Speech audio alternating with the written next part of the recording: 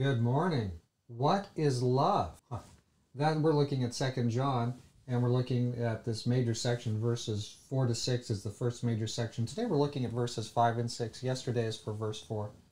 Well, let's see what verses 5 and 6 say. And now I plead with you, lady, not as though I wrote a new commandment to you, but that which we have had from the beginning, that we love one another.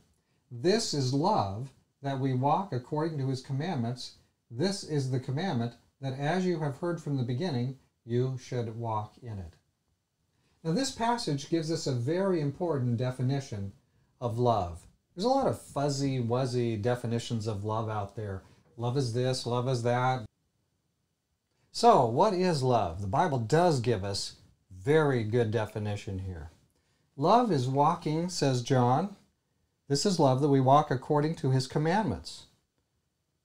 His commandments? Well, I thought love was something vague and foggy and impenetrable. No, this is something very definite. It's interesting that in the Bible, many times we find that the Hebrew mind, many things in the Hebrew are very concrete. And John is a Hebrew. He's speaking very concretely of love. Many people think about, when we say love in the Bible, they think, oh, we have the love chapter. And we do. 1 Corinthians 13 is widely known as being the love chapter. But I want to tell you, there are 2 love chapters in the Bible. Yes. And strangely, it seems to some, but not strangely, the other love chapter is Leviticus chapter 19. Well, Leviticus? How could that be a love chapter? Go read it. Go read it. I challenge you. Leviticus 19 talks about love in actual concrete type terms. It talks about, for example, if you have a crop, you leave the edges of your field, you leave the fruit on the trees and the edges of your field so that the poor can come and take some. There's things in Leviticus 19 about keeping God's Sabbath, about respecting the aged among you, things like that. You'll find it is definitely a love chapter. So love is demonstrated in concrete acts of goodness. There's a lot of high-sounding claims and big ideas, and this is justice and this is love, but it's in the concrete pieces that we really get our best instruction about what God means with love. Did Jesus die on the cross? Is that purely a theory? No, that was kind of pretty concrete. Yes. So this is why John here in the New Testament tells us rather concretely what love is. Love means to walk in God's commandments. Walk in them, do them, obey them. Don't obey them for salvation, but obey them.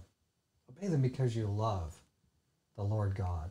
We do them because God is love, and we're copying him in our imperfect, so much less than infinite way. We're copying him. And in his grace, his infinite grace, he's going to help us copy it. And it can pour out in concrete acts of love toward God and to others. Let's pray. Dear Father in heaven, thank you for this fascinating piece here as we're going to come up onto the Antichrist issue in this book. First, you're talking about true obedience, true love. And those pieces actually go together. Those aren't bad. Those aren't antithetical to Christianity. They're at the very root of the real deal. Thank you for this, Lord. Help us to walk in your commandments. Not to be saved, but because this is what obviously we would do as we seek to follow Jesus. Lord, thank you so much. In Jesus' name we pray. Amen. In your experience, where are you disregarding God's commandments?